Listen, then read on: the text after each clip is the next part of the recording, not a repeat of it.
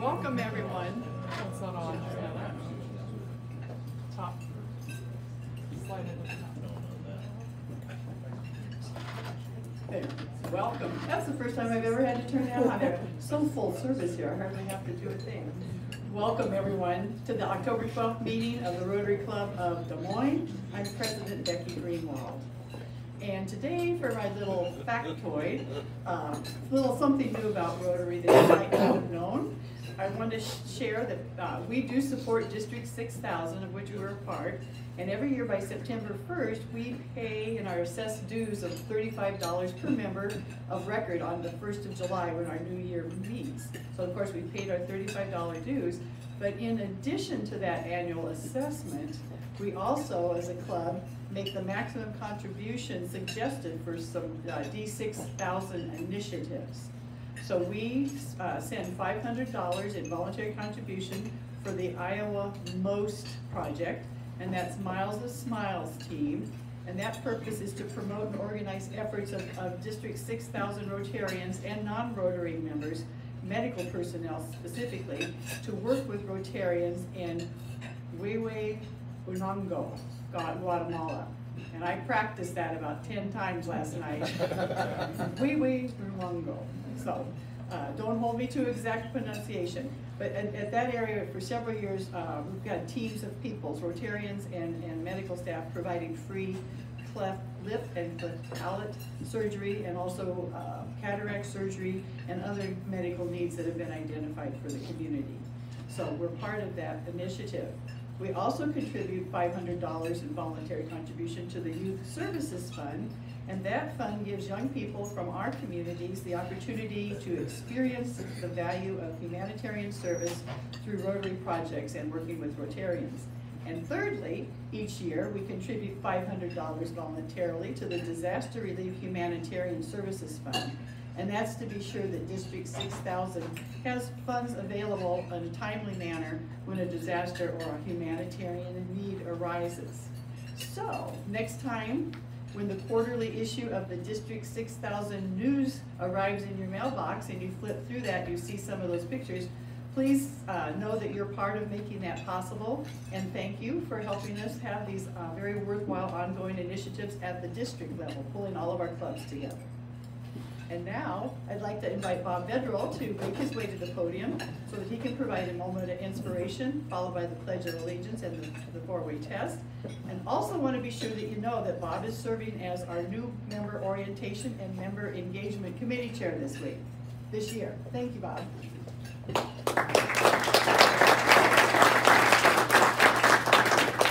Thank you, President Becky. So I thought for a moment of inspiration today, I'd bring up some inspirational quotes. Who has inspired you in life? It could be your family, your faith, friends, a coach, a teacher, a moment in nature, a boss, or others that have touched your life in a positive way. We all have moments of inspiration that lead to creativity, personal action, and fulfillment. Poet Amanda Gorman said, "There is always light, if only we're brave enough to see it. If only we are brave enough to be it." Booker T. Washington, "If you want to lift yourself up, lift up someone else." Winston Churchill, "Attitude is a little thing that makes a big difference." Walt Disney, "All our dreams can come true if we have the courage to pursue them." Steve Jobs, "The people who are crazy enough to think they can change the world are the ones that do." Albert Einstein, "A person who never made a mistake, never tried anything new." And lastly, Ronald Reagan, "We can't help everyone, but everyone can help someone." So if you stand and join me for the Pledge of Allegiance. I pledge allegiance to the flag of the United States of America and to the republic for which it stands, one nation, under God, indivisible, with liberty and justice for all. Four-way test. Is the truth, is it fair to all concerned, will it build goodwill and better friendships, will it be beneficial to all concerned. Is it fun? And now, meet your fellow Rotarians.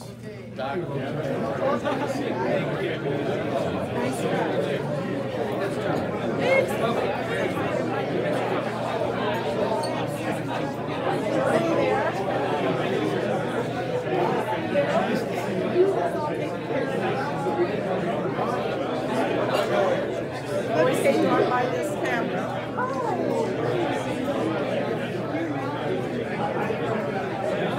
Good job, Becky.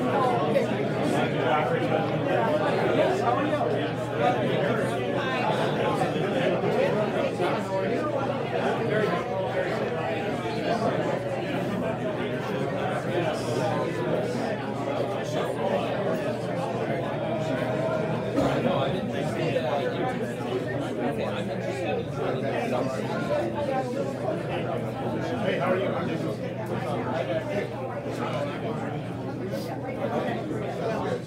Excuse me.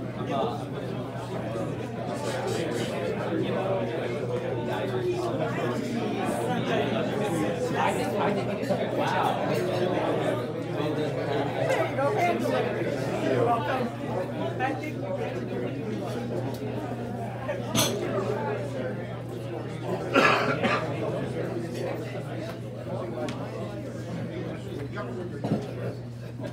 Ooh, I always like that buzz in the room and everybody's meeting and greeting. It's pretty neat. Special time for Rotary. So, we have several guests to introduce today. I'm going to ask all of our guests to please stand when I call your name and remain standing, and we'll applaud everyone when we are finished. So, Nicola Dance, the new Dean of the St. Paul's Episcopal Cathedral and the guest of Hal Chase. Great. And Elijah Kane, Trust Officer at Bankers Trust and guest of Mason Powers. Welcome. And Andrea Sullivan, Director of Development at the Des Moines Symphony and guest of Doug Dorner. Yay! Welcome, everyone. It's a special day because we're here at Rotary, but it's especially special for Susan Schomburg, who's celebrating her birthday with us. Happy birthday, Susan!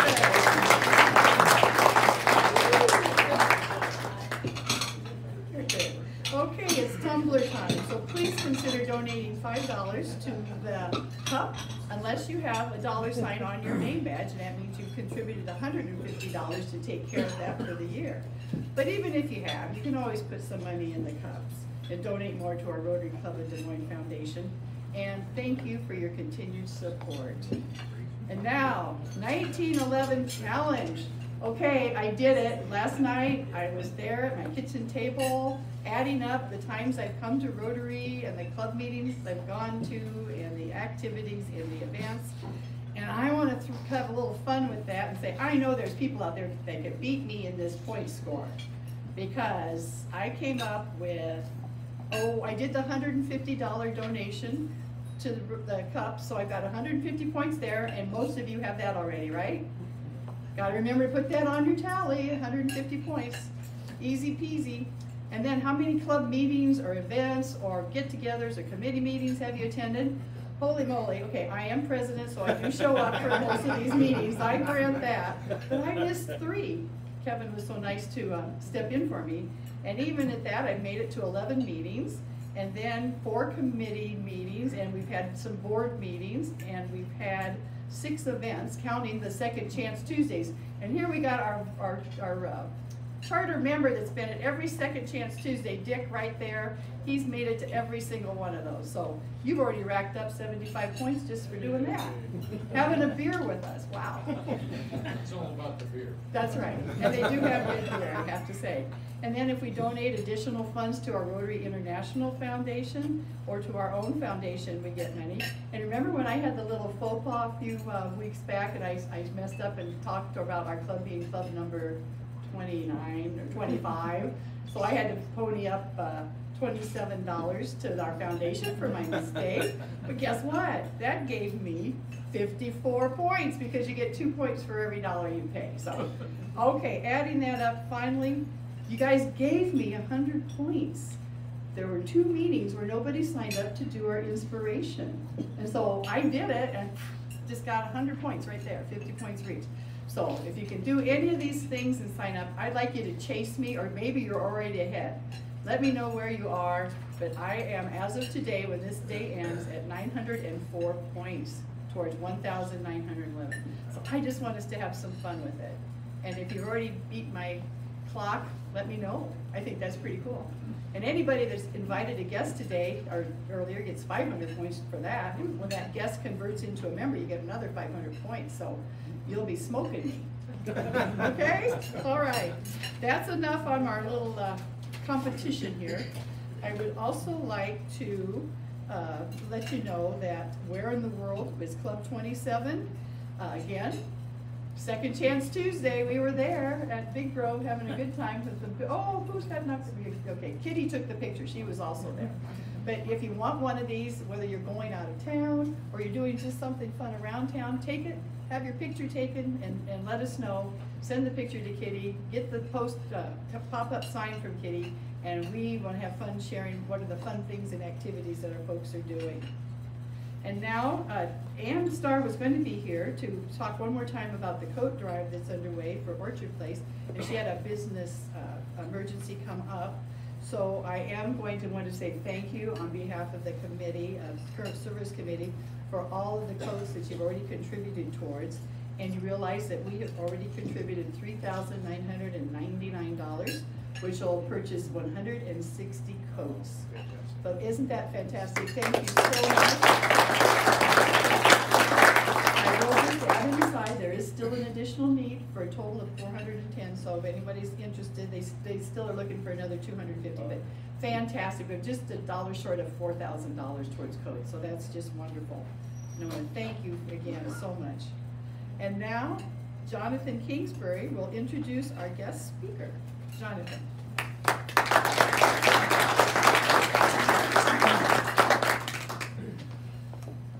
Greetings, I'm Jonathan Kingsbury, close to 1 full year here as a member, and today I'm honored to have this chance to introduce our speaker, Mike O'Donnell, the Director of CIRRUS at Iowa State University.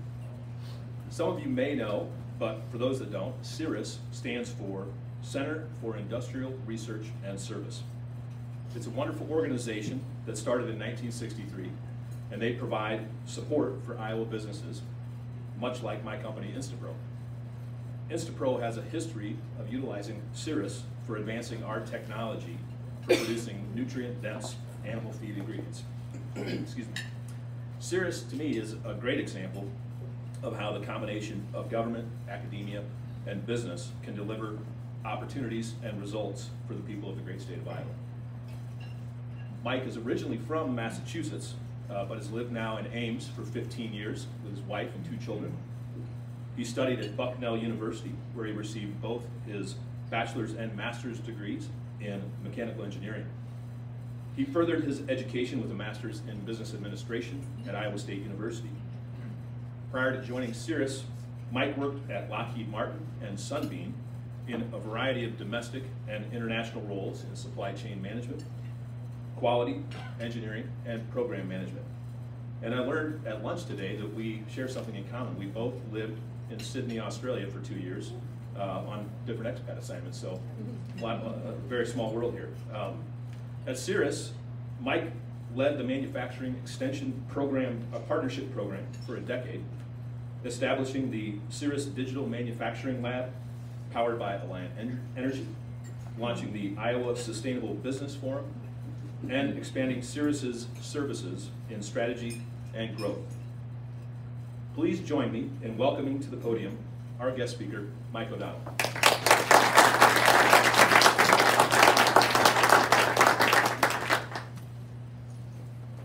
Thank you for having me on this, I'd say, beautiful Thursday. I can see some of the ground down there at least.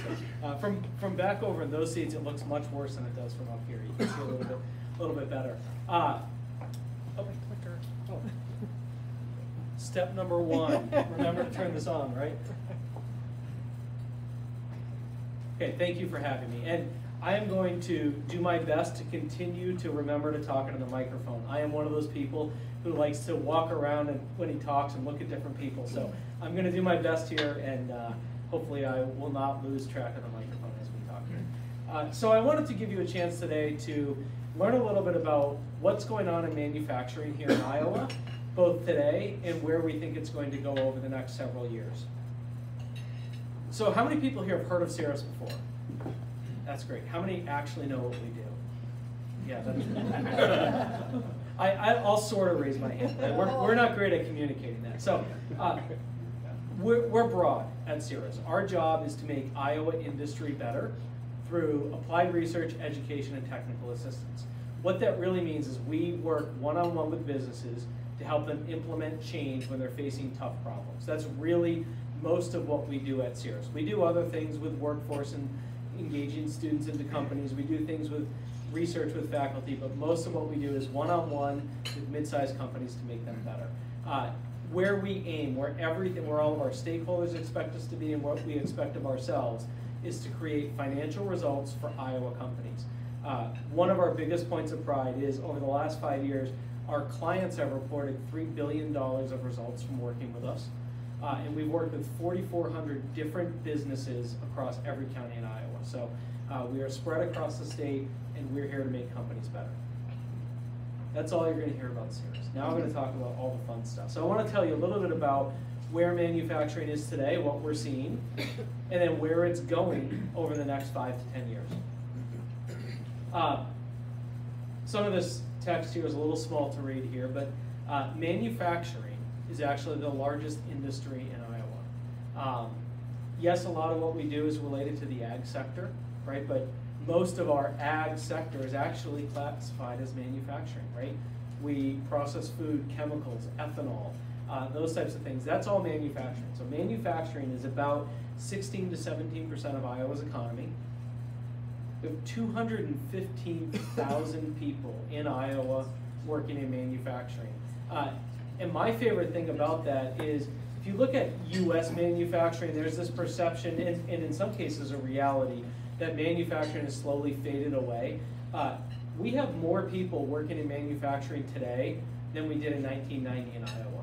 So manufacturing in Iowa has performed really strongly for 30 plus years. And we're actually in a really good position for continued growth of manufacturing here in the state, and I'll talk about that in a few minutes. What do we make here in Iowa? None of it's really a surprise, right? We make food and beverage products. That's about 1/3 of all manufacturing in Iowa, right? Taking the agriculture products and converting them into higher value things. We make a lot of machinery. Most of that machinery is in the ag space and the food and beverage space. But we also make a lot of other types of machinery. We make a lot of chemicals. And we build a lot of metal products that go into the machinery and the chemical production space too. One of the things we do at Cirrus is every other year we conduct a survey of manufacturing executives across the state.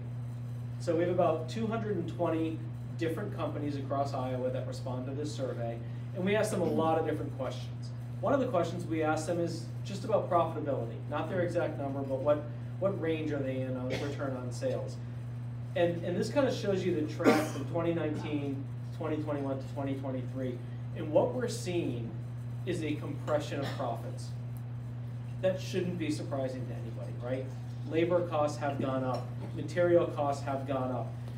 One of the things we know is that in 2021, there was so much price opportunity out there and so much spending out there that you could capture some additional profit here and there. And so companies did okay in 2021. Manufacturers across Iowa are feeling the squeeze right now. So historically, you would see companies fairly well spread across 0 to 20% in terms of where their return on sales was. Right now, we're seeing it compress in that 0 to 10% range, right? The good news is we have less companies that are losing money than we have had historically. That is a very positive thing.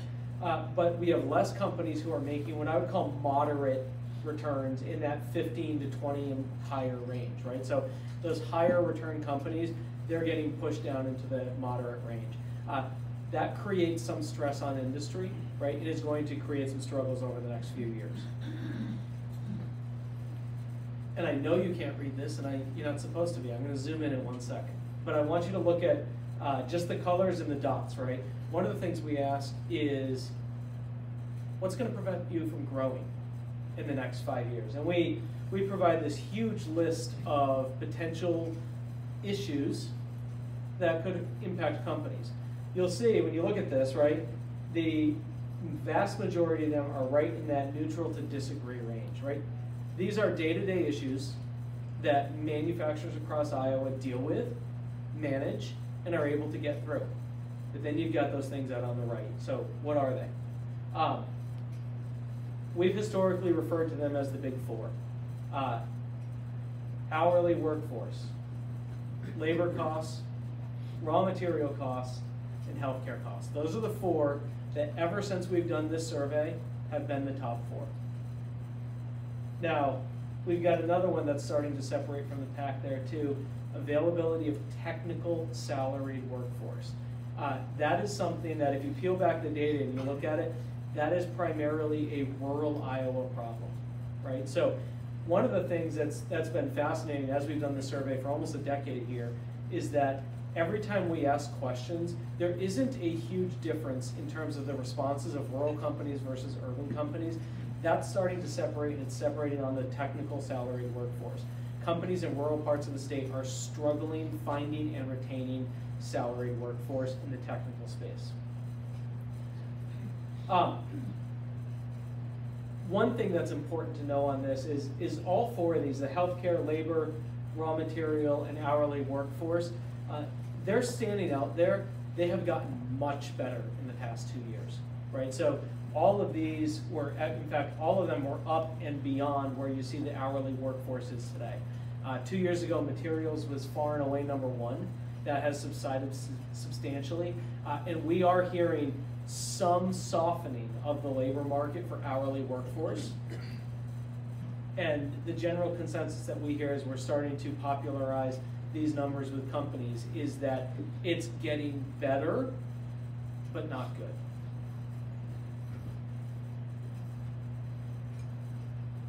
One of the other questions we ask companies a lot about is, what have you implemented and how did it perform compared to expectations? We ask it about 25 different initiatives across the entire spectrum of the business, from wellness programs to things like cybersecurity and everything in between. One of the things you'll see in terms of the most growth in the last 8 years, cybersecurity is now the most implemented initiative in all of Iowa manufacturers. Never would have believed that when we started doing the survey. In fact, cybersecurity wasn't even on this survey when we started it, right? So we've only been tracking cybersecurity since 2017, and that's still the most improved, most implemented thing since then. 3D CAD modeling, quality systems are really seeing a resurgence. Robotics and automation, and I'm going to talk a little bit more about where technology is going in there, and then 3D printing. And one of the things, somebody had told me 10 years ago that 45% of manufacturers in Iowa were using 3D printing in their production. He never would have believed you. And that's where we are today. It's about 45%, which is really cool, right? And they use it for a whole lot of different things. And I'm going to show you some of the examples of where it is and where it's going in a minute. But those are what's trending really in manufacturing. And 4 out of the 5 are technology, because that's what's moving fast these days. And that's where companies are really spending a lot of time and money, especially to augment their limited workforce. So now where's manufacturing going? When we talk about manufacturing and the direction and the pace and the things to look at, we really talk about 4 different things. One, we've got changes in terms of deglobalization and regionalization. Demographics, both within Iowa, within the US, and globally, are major issues. Sustainability and climate and technology are the 4 biggest things driving what manufacturing is and where it's going. I could honestly spend until at least 5 or 6 tonight talking about any one of these, but I know you don't want that. So I'm going to highlight 2 of them, and if anybody ever wants to talk about where these are going and what we're seeing, happy to talk offline. Deglobalization and regionalism. So it's a messy world right now, right? there are a lot of changes going on. We've got Ukraine. I sent these slides in Friday. If I had sent them in later than that, I would have added Israel to this slide, right? We've got constant conflicts starting to grow around the world. We have our, we'll call them disputes, our trade disputes with China, right? And the challenges with what can and should we make in China versus what can and should we make in different parts of the world. You've got things like Brexit starting to take into reality.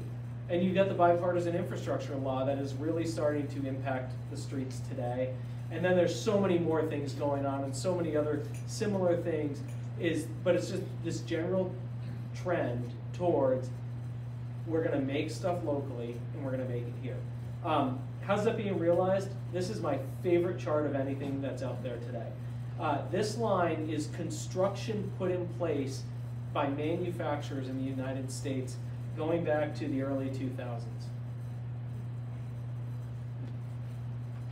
And I know that might not be easy to see, but that is a near vertical line in the last few years. This isn't announcements, this isn't anything other than spending by manufacturers to construction companies to build new or additions to their factories. I'm going to put a plug in for my favorite online data tool, Fred. It's a St. Louis Federal Reserve tool. Go ahead to that site and you can type in U.S. construction, manufacturing spending in construction. The chart will pop up if you ever want it, or I'd be happy to send it to you. That near vertical line is not done. So there's a couple components to that line.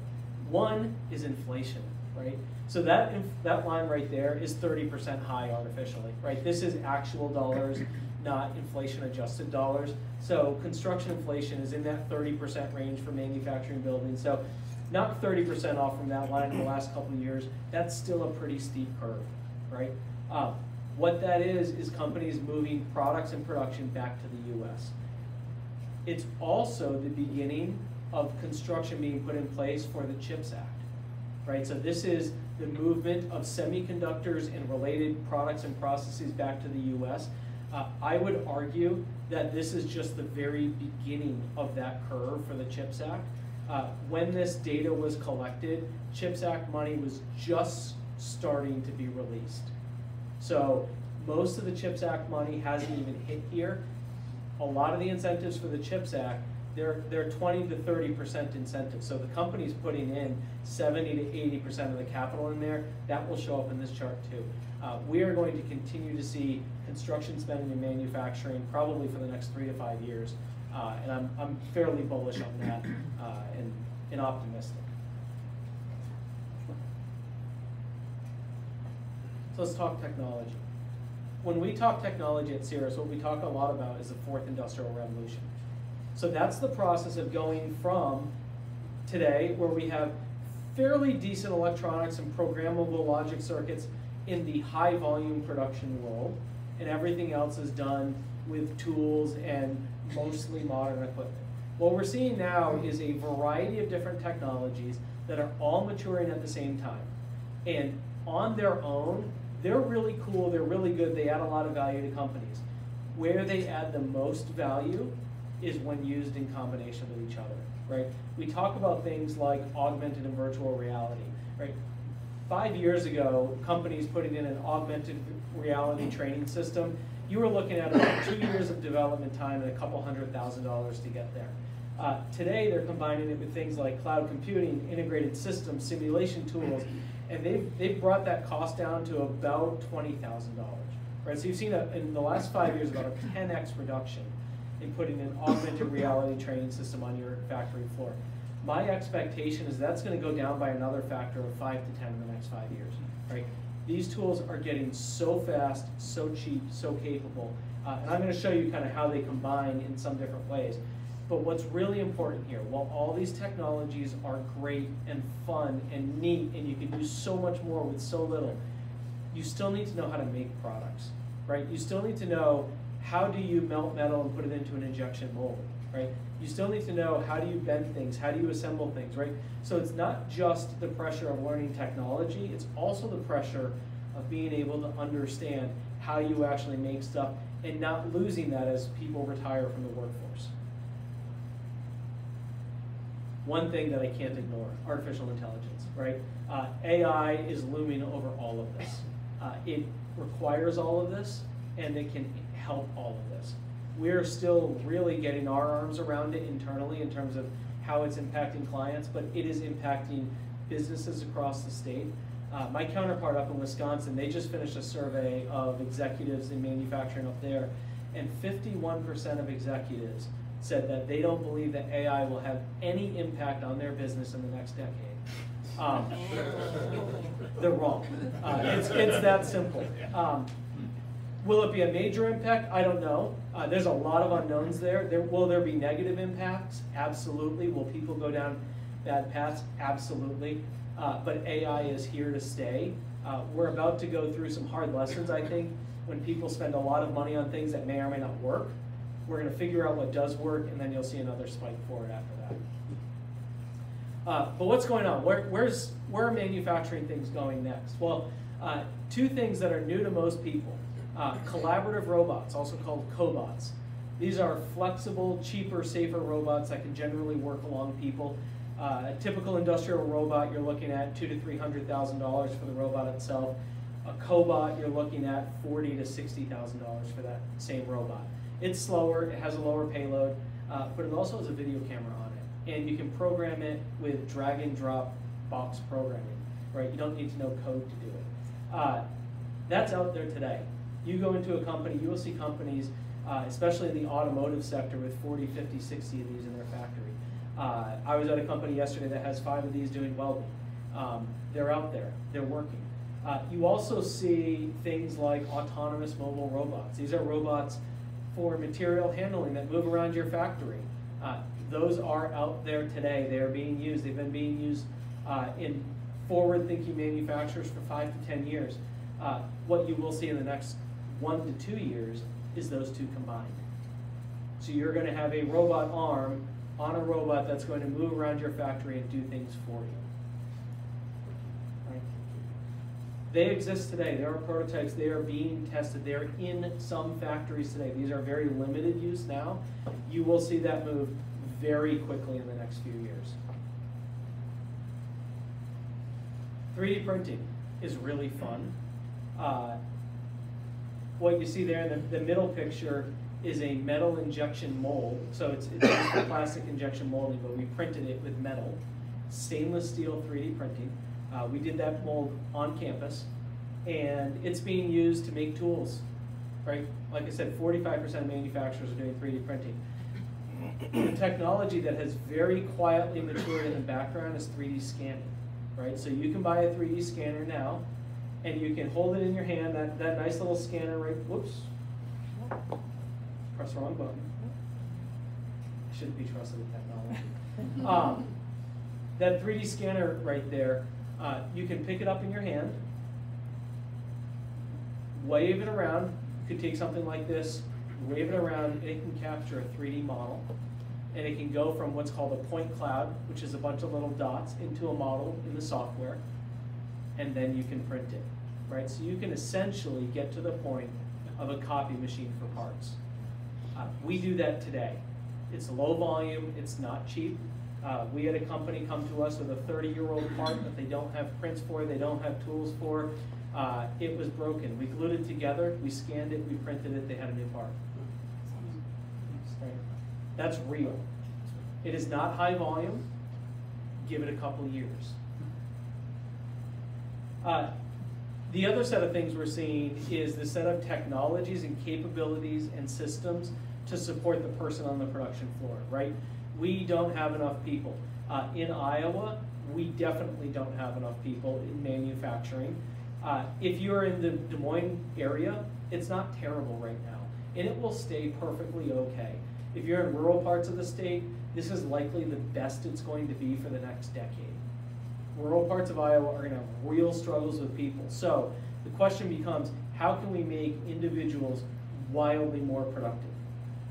There are things like exoskeletons. We're using exoskeletons with companies today, right? These are simple passive exoskeletons, cost in the range of $6,000 to take all of the weight off from somebody doing things like screwing things in up high, right, and those types of operations. You've got safety tools like Make You Safe, which if you guys haven't heard from Gabe Glenn at Make You Safe, this is an Iowa company. He's a great speaker, so that's a good way if you guys haven't seen Gabe and what he does. You've got sensors on machines, you've got heads-up displays, you've got tools to help people to know what to build when. You're making people on the floor so much more capable and productive than they were before.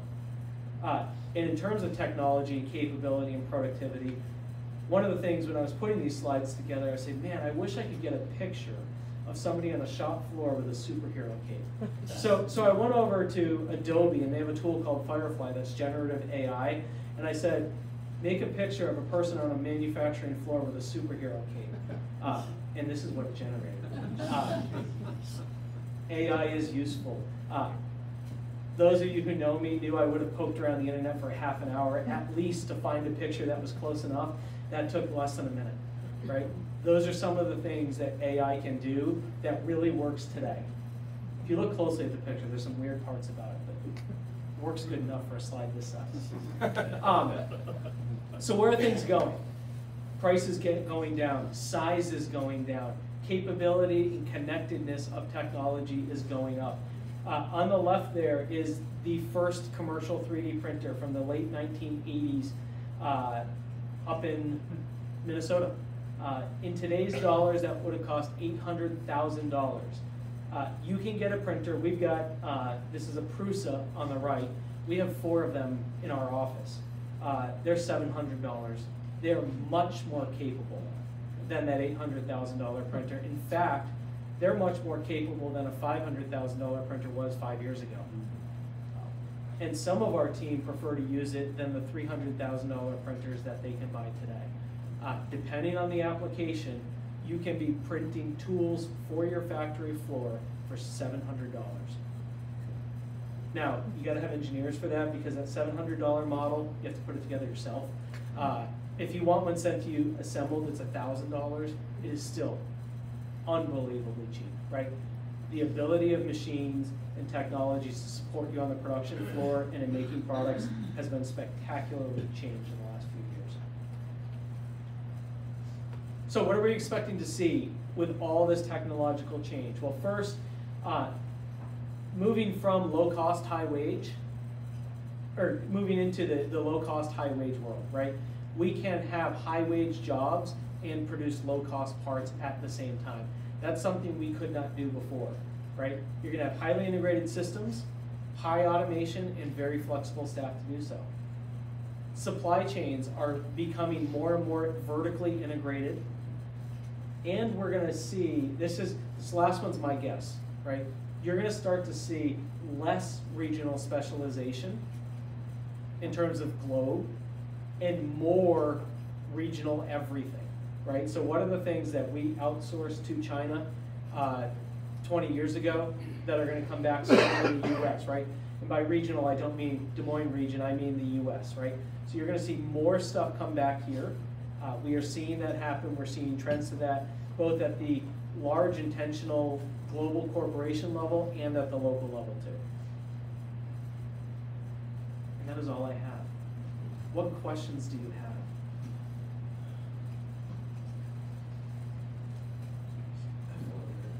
Oh, yes.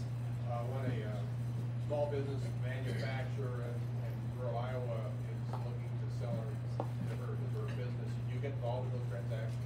So the question was, if a small business in rural Iowa is looking to sell, do we get involved in the transactions? Not officially, but given our relationships, we get a lot of questions and make a lot of connections there. There has historically not been a lot of business sales in terms of the manufacturing side. For the last 10 years in rural Iowa, I would expect that to change. And we are seeing that. We are getting some calls. We are not business valuation experts. We are not succession experts. Those teams exist in Iowa, and on those we tend to make the connection and get out of the way because let's let the experts do what they do. One of the things you mentioned was the lack of labor. I just saw a presentation by Chuck Offenberger about how he and a group of people are encouraging immigrants to come to Jefferson, Iowa. Does your program have anything to do with immigration policy? So the question was, does our program have anything to do with immigration policy and in terms of businesses getting immigrants to come to various small towns and that kind of stuff? We are not a policy organization. We listen to the policy and we understand what's going on, but we do not drive policy. We're a university. We run from that as much as we can. But we do highlight successful practices when we see them. One of the things we see is companies partnering with other organizations in Iowa and around the US and globally, frankly, to bring in people from different places and drive immigration into their community through partnerships with business. That works. There are real struggles, real problems. You need a bought-in community. You need a lot of people in the community to step together in order to pull that off. But we have seen it work, and that is, and I know our friends over at ABI will talk about this as long as they're allowed to, is the business community and driving immigration reform is a key topic that we know is going on. Going back to one of your slides earlier, when you were talking about the profit compression, is that operating profit? Is that net profit, free cash flow? How do you define that? So the question is, how do we define profit compression? So we are talking about, when we ask the question, we ask return on sales. Different companies will still say that differently, right? Return on sales can mean different things for different companies. We left it fairly generic as return on sales. We don't get into things like free cash flow and that type of stuff. Yeah. With things like AI and 3D printing and automation and all of those, how long do you foresee it before, you know, that labor demand becomes going the other direction because we don't need humans to do it? Question is, how long do we foresee labor demand being high with AI, 3D printing, those types of things? That's a hard answer. I don't know. What I would say is two things. One, on average, most of our clients that we work with would pick up 10 to 20% more people tomorrow if they could have them. So given that, right, if these things can create 10 to 20% productivity improvement out the door, I wouldn't see any impact on workforce. Now, it creates some challenges in terms of training and upskilling some of the people, and there's going to be some hard work that's needed there.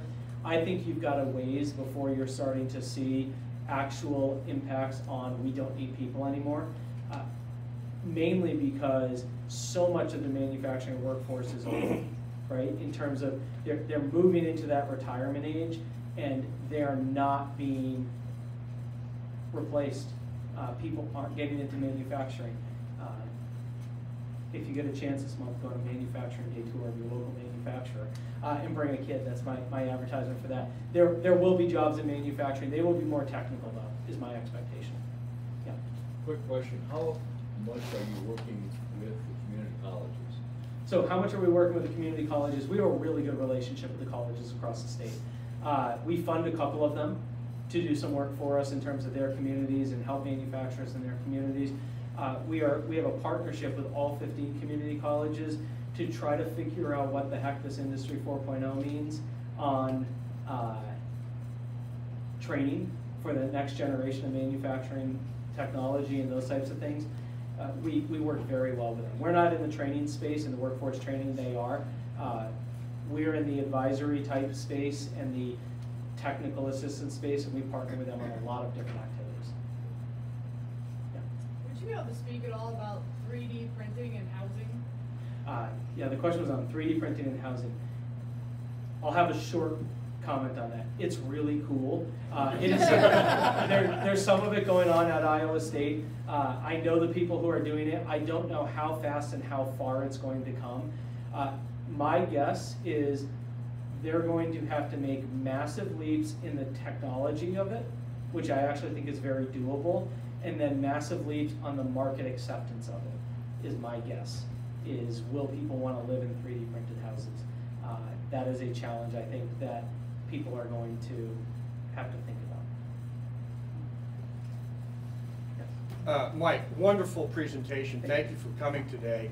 I'm curious about the possible intersection of manufacturers providing 3D printers to their customers at the customers' facilities so that the customers can print on demand the parts that would have been manufactured, but can have a license to do that and utilize kind of like a software as a service model. Do you know any manufacturers that are moving in that direction? So the question is there a software as a service model where companies can print, essentially license the ability to print their supplier's product on there? The one example I've seen of that is in California, there was a Lowe's store where you could print parts. I don't believe that that was successful, and I wouldn't have expected it to. This was 5 or 6 years ago. I would be surprised if you don't see something in that space, but it's going to be messy because companies, if they don't print the part, they don't necessarily want to guarantee that it worked, right? And they don't want their customers printing the part because the customer can say, wait a second, I don't need you anymore, right? There's some challenges there, right? And especially with 3D scanners, the idea of reverse engineering 3D printed parts becomes extremely simple. There are going to be a lot of challenges there in the next few years. I do know that there are Navy ships that are deployed internationally that are printing their own spare parts. That is something that is out there. So it's being done in the field, and they're printing spare parts in metal right now in the field. So it's out there. Will it work in a B2B business model? Somebody's going to have to break something for it to work, but I suspect somebody will someday. Any other questions? Mike? Yes. List, you said, I believe that blank will limit the ability to grow over the last 5 years. Yes. That's a list of things like that was the healthcare big costs list and all that? Yep. Thank you. Thank you. Okay, thank you.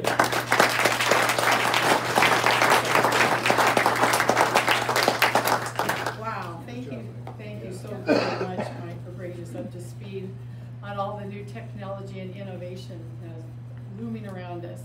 And also, as a token of our appreciation, we have donated a book in your honor to the Des Moines Public Library. And your book will become part of the Rotary Rosie Reader Band collection. And our club donated $40,000 back in 2020 to purchase this van that travels around the Des Moines neighborhood. So thank you again. I skipped a paragraph before Mike came up to talk. I need to remind everybody that we've got another community service project this month. We still need volunteers for Saturday, October 28th at the Des Moines Botanical Garden, their Trick or Trees event. You heard Rich Leopold talking about this a few times. And the time commitment is from 9:45 a.m. to 12:30, just after noon. It'll be a great fun time, so if you can join us to help with that event, you can sign up in the lobby or online. And now, upcoming events. So in addition to our every Thursday at noon meeting, we promise you that there'll be 2 other opportunities every single month to do something with other Rotarians. And our opportunities just keep racking up, and we're just so happy to be able to be sure that we can offer things for you to join in with. So you can always find information on your table or at the badge boxes. But on October 20th, this is great.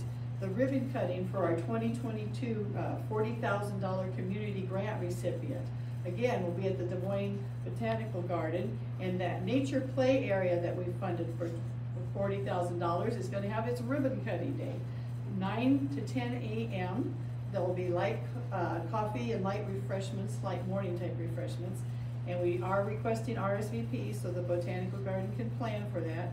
And please let Kitty know. And if you've got any little ones in your life and they can come out on Friday morning and be there and test out this new play area, that would be really fun to see that at the ribbon cutting. Then also on the 28th, Saturday, we've got our Trunk or Trees event. So want to be sure to help support our community volunteer committee, our community service committee, and Susan and your team have been doing such an outstanding job providing this opportunity. So if you can support them at the Botanical Garden for that, it'll be some fun times. Now remember that you and any guests can always come to Rotary, and you need to RSVP though that Wednesday morning before by 9 a.m.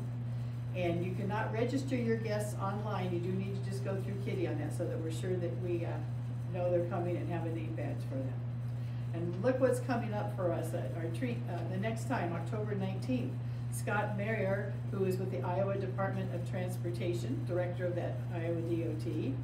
On October 26th, our very own Sue Woody, director of the Des Moines Public Library and a great Rotary Club Des Moines member and chair of the Community Service Committee this year. And then finally, on November 2nd, Michael McCoy, Metro Waste Director. And I don't know if I said that right, if it's Michael or Mikkel. Michael. Michael, thank you. Okay, great. So Michael will be here, tell us about what's going on in the Metro Community Waste world. And I just want to thank you so much for being with us today and for being a vital part of what makes this Rotary Club of Des Moines the club number 27, where we mean business. And I want to thank you, Doug. Where are you, Doug? Oh, Doug's not here, sorry. Other Doug. We thought we were going to have a new member to introduce, and he couldn't make it due to an emergency. But we are delighted to have all of you here. And until we meet again, let's get out there and have fun and do good in the name of Rotary. We are adjourned.